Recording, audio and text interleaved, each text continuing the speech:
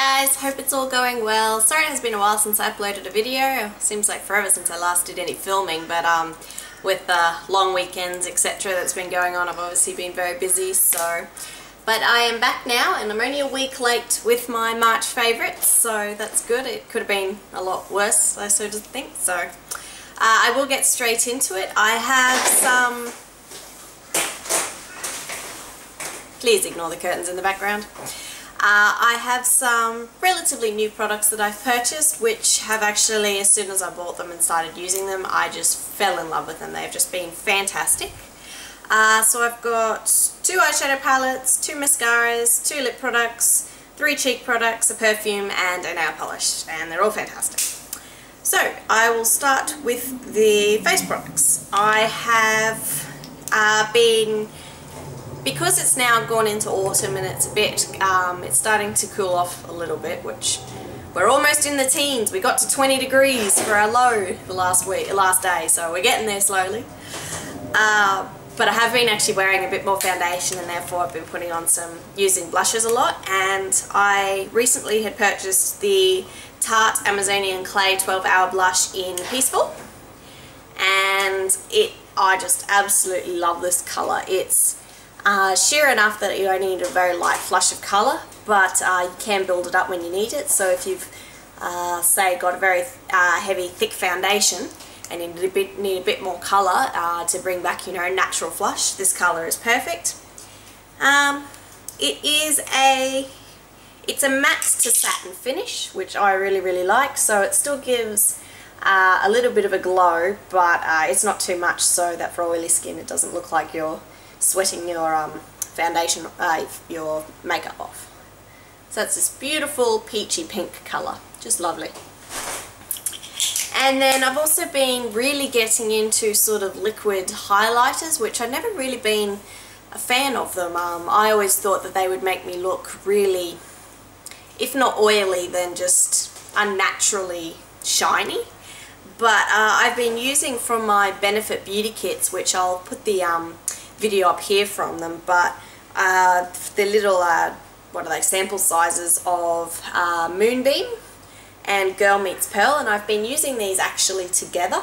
So I mix them around a bit because Girl Meets Pearl is a bit more of a cooler toned highlighter and Moonbeam is a warmer toned, and I mix them together and it just brings this beautiful neutral, it's got a multi-dimension feel to it. So these things here are fantastic, and when I run out of all my minis, I have no doubt that I will be buying these in full size because I have been using them a lot. On to lip products. Again, because it's coming into autumn, well, we are in autumn now, but it's only just now starting to cool off, but I've been starting to wear a bit more of my richer colours, so I've been starting to wear more browns, deep burgundies, etc. for my lips. And one of my favourite browns was only, I think this was like $2, and it was a Wet n Wild silk finish lipstick that I got from Beauty Joint, and it is the 506B colour. It doesn't actually say what the name of it was, but it's just a beautiful rich mocha chocolate brown, and the pigmentation on these is just fantastic. So that's one swipe there. In terms of, they're not hugely long lasting, so you do have to touch these up, but at $2 each, they're not, you're not exactly going to be worried about wasting a lot of product all day. And in terms of their feel, because I have naturally fairly moisturised lips, they don't dry me out, and they tend to look moisturised through the day. Now, I don't know how these would go with a dry skinned person, but just due to their name, silk finish, I have a tendency to think that they will keep even dry skins moisturised. So highly recommend these. At $2 each, you can't go wrong. They have a wide range of colours, but yeah, the brown has definitely been my favourite for this month. And then on those days when I'm not really wanting a stronger lip, say I've done my eyes stronger, I've really been loving my full-size Benetint from Benefit. And I only got this probably a month and a half ago. It didn't come in any of the beauty kits. I actually bought this separately. but I just love the flush of colour that you get, this light berry pink colour, and it is just beautiful. And it's not, again, it doesn't last forever, but you put a couple coats on and it's just a perfect wash of colour, basically. So it's it up there, and so you let that dry. Now you can use this as a cheek tint as well. I don't generally, because I've got enough. I prefer powder blushes to liquid. I find that I can't get this to blend across on my cheeks fast enough before it dries. So okay, on to eye stuff. I have two eyeshadow palettes, and again, you'll hear me talking about autumn, so I've started to move into those, the richer autumn colours. So I've really been mixing two particular palettes together, my Meet Matte Nude palette and my Skylark palette from Ellen Blair, so the Snowkissed Cashmere palette.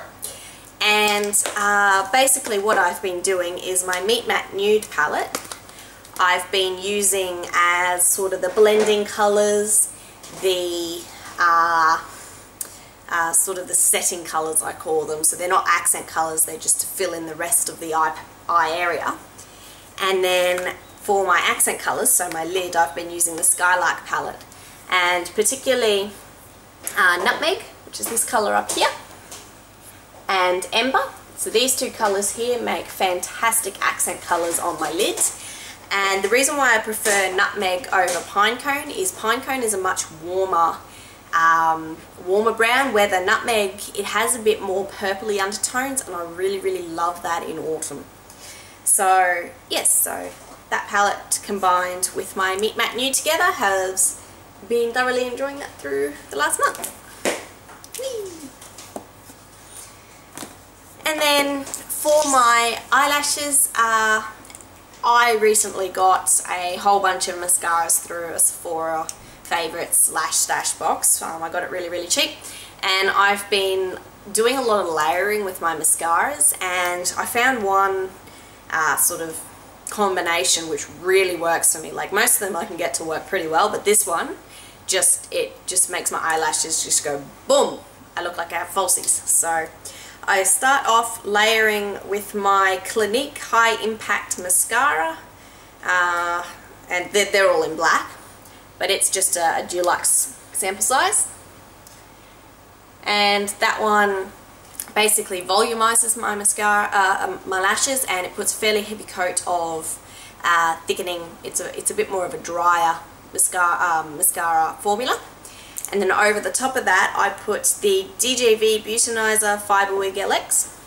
And I don't actually know anything about this company, but I was using this mascara, and I love it. It's quite a wet runny mascara formula, but it's got a curling brush, and it just fits my eye shape perfectly. And so I just flick it on a couple times over the top of the Clinique mascara, and it's incredible what it does with the lashes which have already been coated by another mascara. It's like it adds so much more volume, but it also adds length. So these two together have been working very well on my lashes. Then in terms of a nail product, I got myself a few months ago now, but it was an OPI colour Into the Night, and the reason why I got this one was it was on sale, which normally they're $20 each in Australia, which is rather pricey, but this one was being chucked out for, I think it was only $12 or something, so it was a pretty good deal. And it is this beautiful, rich, dark purple blue, and I have it on my nails, but I've layered another glitter colour over the top, so it's not a true representation of what the colour is. But I was a bit surprised when I first tried it. I thought, oh, it'll be a one swipe colour, but you actually have to put about 3 coats on. The first 2 coats are usually pretty sheer, but it's just a beautiful colour. It's not overly iridescent, so basically the colour you put on is what it comes out as. But yes, so that is Into the Night. Pretty. And finally, the perfume is Again, I've had this for a while, but I don't generally use this as an everyday perfume because it is quite expensive and it's also a bit rich for summer, so I don't tend to use it all that much, but it is my Gucci Guilty. And this is the Eau de Toilette. I do want to get myself the Eau de Parfum, which is the Guilty Intense sometime, but again, because it's expensive, you've got to save up for it, etc. I'm not going to try and explain what it smells like because I am terrible at trying to describe perfumes, but needless to say, it's a very sophisticated scent, but it's quite exotic. And it's very warm and rich, so it's not a florally fruity girly scent sort of thing. It's definitely one that makes you stop and think, oh, there's a bit of depth there. It's not light and fun. So I love this. It is beautiful. I will probably always have one of these. I think they're just fantastic, and they're beautiful for autumn because it's a nice warm scent.